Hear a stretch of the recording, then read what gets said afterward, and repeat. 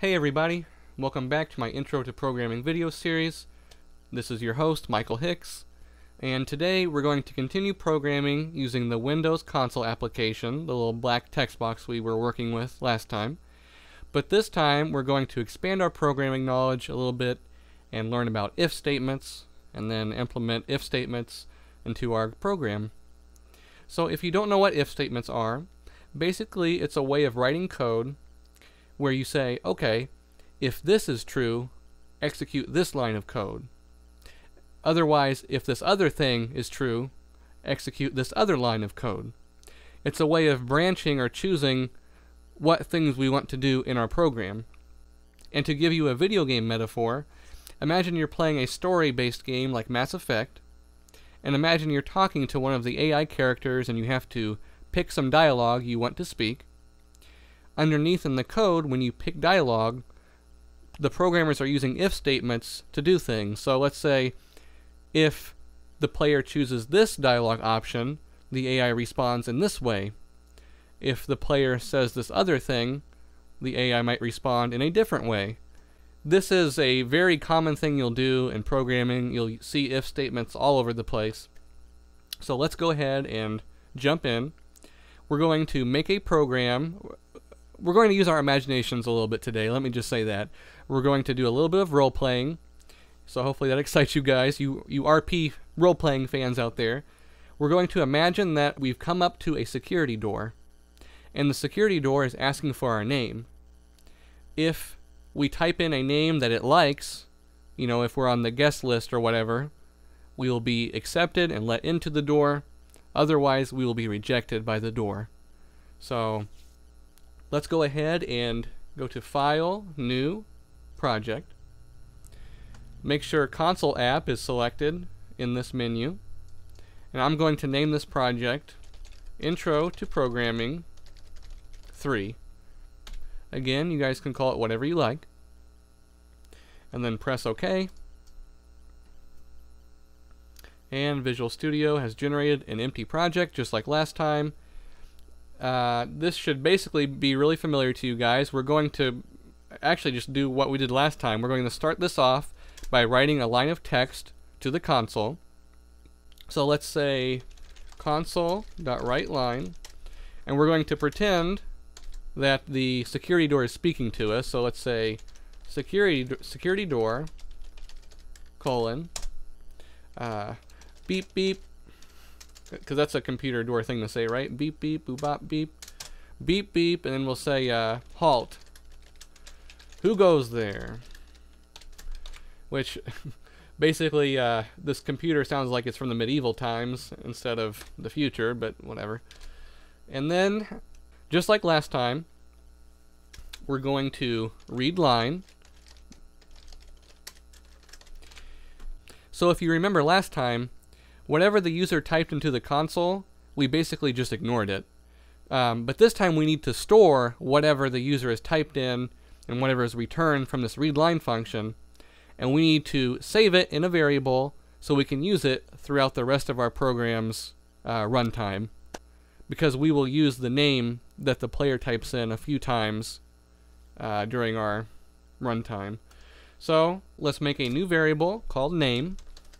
Name will be a string because we're storing text.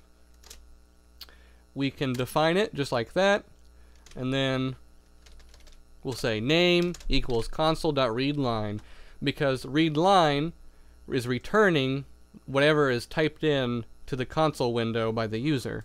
So we want to store that so we can access it anytime throughout our program's lifespan. And actually, you know what? Let me show you a handy little trick. We can actually define the variable and assign it all in the same line. So let's do that instead. String name equals console.readLine. Okay. So now we've stored the name that the user has typed in. But now we need to actually check and see if it's something good that we like. And basically, whatever is good is whatever we define it to be. So I'm going to say if name equals quotation Michael, all lowercase,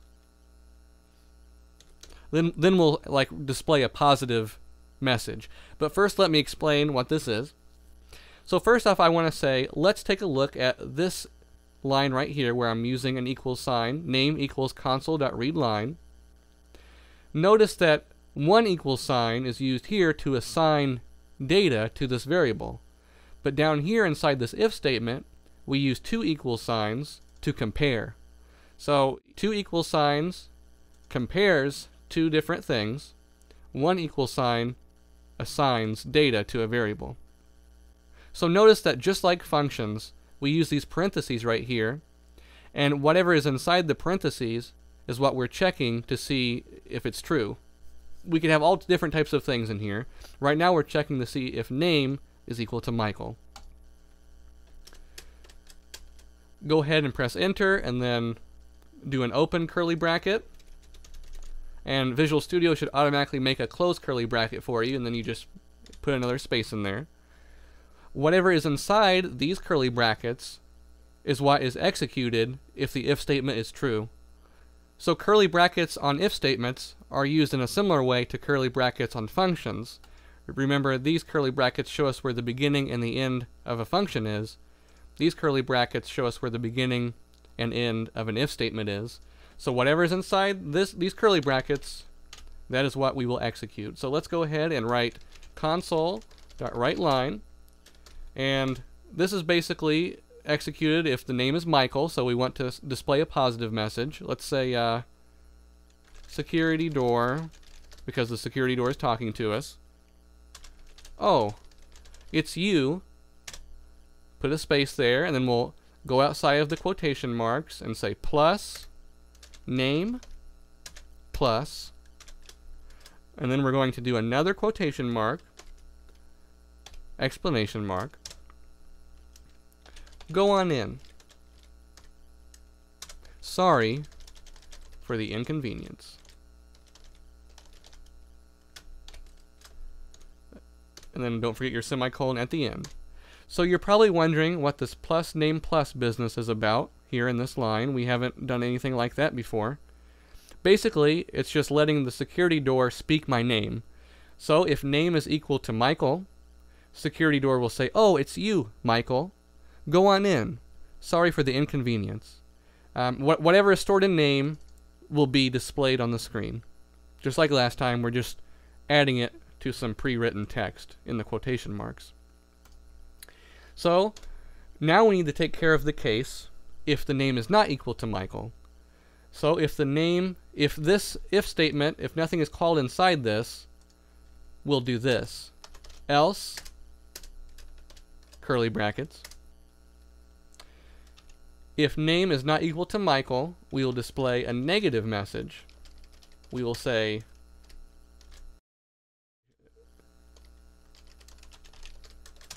security door will say error, and then we'll go outside of the quotations again, plus name plus is not allowed, get lost.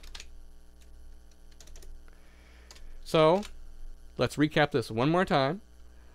We're going to have the user type in a name. If the name is equal to Michael, or whatever you put here, you can put your own name or whatever. If the name is equal to Michael, the security door says, oh, it's you, Michael. Go on in. Else, if the name is not equal to Michael, the security door says error. Name, which is whatever you typed in, is not allowed. Get lost. So let's press the start button. Also, a hotkey for starting your program is F5. So let's start the program by pressing F5 or hitting the play button up here, whatever is easier for you. I like F5 personally, so I'll probably just use that from now on. Okay, so now our program is building, and it should pop up in just a second. Alright, there we go.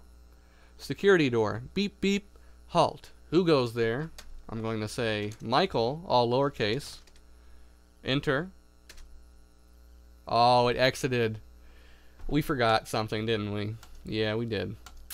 Alright. Do you know what we forgot? It's an easy one.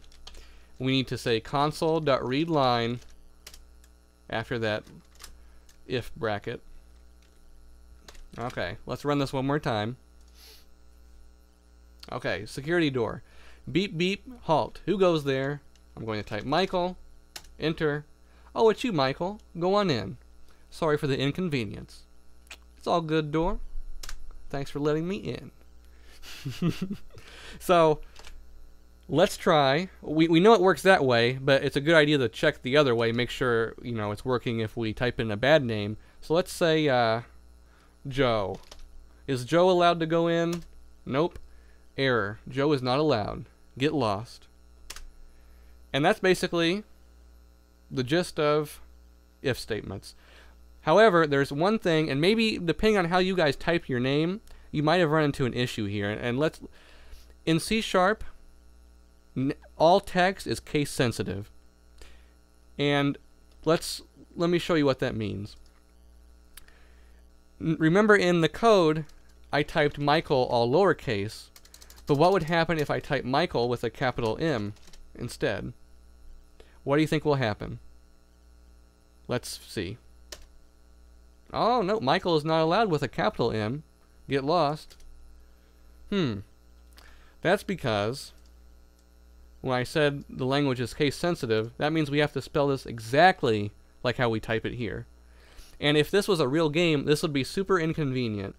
Ideally, we would want anything that says Michael to be accepted. So the question becomes, how do we actually do that? And luckily for us, if you go over here to name and then press the dot,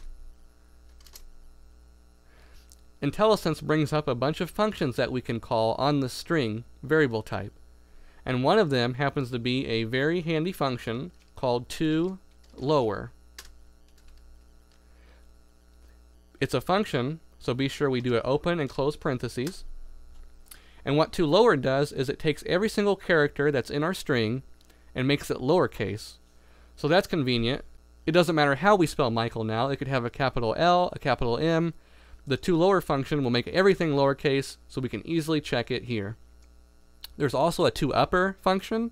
So if you wanted to spell everything in capital letters, you could do that too, but I think lower looks a little nicer.